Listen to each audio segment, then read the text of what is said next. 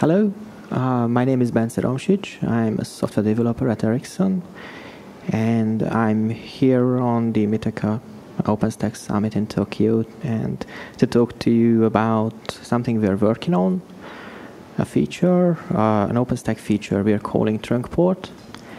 And if you're following Neutron blueprints, you have probably heard about it. But if you're not, then let me tell you first what this is about.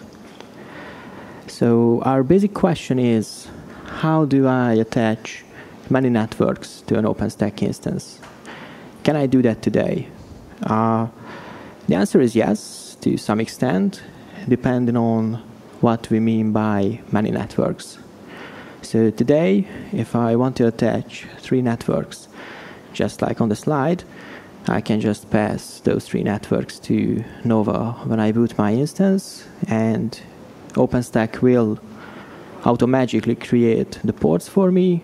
And as soon as I log into my instance, I will see that for each port there will be a corresponding vNIC, virtual network interface card. If I'm using Linux, I will see 3 interfaces, ETH 0, 1, and 2. Does this work? Yes, it does. Does this model have limitations? Yes, it does. For example, what if I wanted to access 100 networks, or what if I wanted to access 1,000 networks? Does this model work then? Not really. What if I wanted to access networks dynamically, join and leave networks at will? Does this model work then? Not really. So, to sum up what kind of use cases our feature is about, let me show you this slide. So, think of use cases where you can have a network middlebox running in a VM, and that network middlebox needs to access hundreds or thousands of networks. For example, like telco network function virtualization applications. Or if you have any need to dynamically join and leave networks while your instance is already running. Another use case just I started to hear about while here on the summit is coming from the OpenStack Courier project, where they want to run containers inside VMs, and they need something that they can use to distribute the traffic coming into their VMs between the containers running inside. So before we go into the proposal of how to solve these problems, let me remind you of how trunk ports worked with plain old physical switches. So there, it was possible to get through the traffic of many networks through one port, but at the cost that you had to start to tag your traffic. So you had to start to encapsulate your traffic.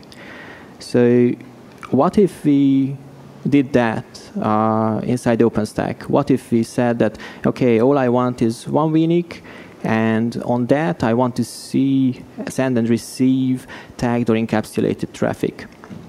So this is what this picture is about, that if I want to have a single vNIC inside my instance, then here I will be introducing some new terminology. Then I want to have a trunk port that's practically representing that vNIC inside my instance. And I want to have subports which belong to networks as usual, and they also belong to the trunk port, so I can have a relation between the trunk port and the networks. So here, there's some extra information encoded that for each subport, we have to express what kind of encapsulation type and ID I want to see inside my instance, what kind of tag I want to see and identify the network with. So here it is also an important note that this tag is not the tag that you use in the cloud fabric. This tag is not the tag you see in your top of rack switch. This tag is local to your instance and never leaves your instance. It has to be remapped between the cloud fabric and the instance.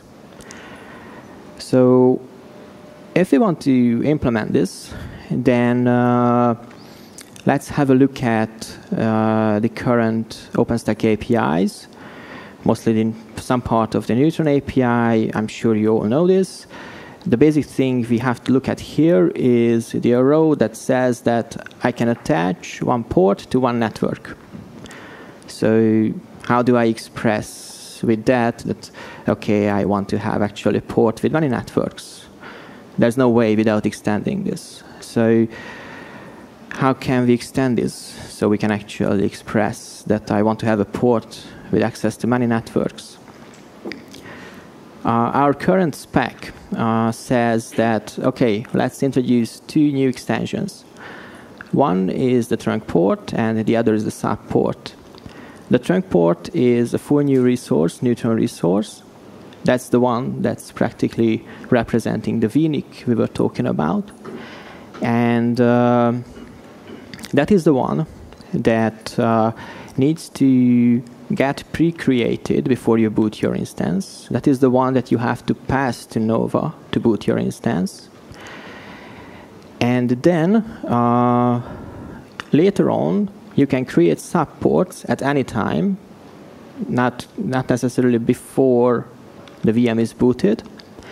And whenever you create subports, those are just Neutron ports with a few extra attributes. And in those extra attributes, you have to express what kind of tagging or encapsulation you want to see. Okay, so if we have this API extension, then if you're interested in the details, later you will be able to download the slides and go through the nitty-gritty details here. The basic thing that you will find in this slide with really small letters is that you have to create a trunk port first, boot your VM with it, and then at will you can attach and detach subports. Okay, so also if you're interested in the details, just feel free to ask me later and I can show you what's in here. Last but not least, I also want to call your attention that your participation is welcome. Right now, we have a Neutron spec approved. We have a Nova spec under review. We have, I believe, a quite good design. We have a partial implementation. Some patches already up on review.openstack.org. And we can definitely use a few helping hands. So if you have free cycles to send us your questions or notes, if you have a few cycles to review our stuff, or even if you want to send patches, you're very much welcome. In the slide, you will find a few ideas about what it is left to done. That's again something to talk about after the presentation. And if you want to contact us, here we have a few URLs pointing to a wiki page, to our patches on review.openstack.org, and a few email addresses, mine and some of my colleagues. So thanks for your attention, and see you in Austin.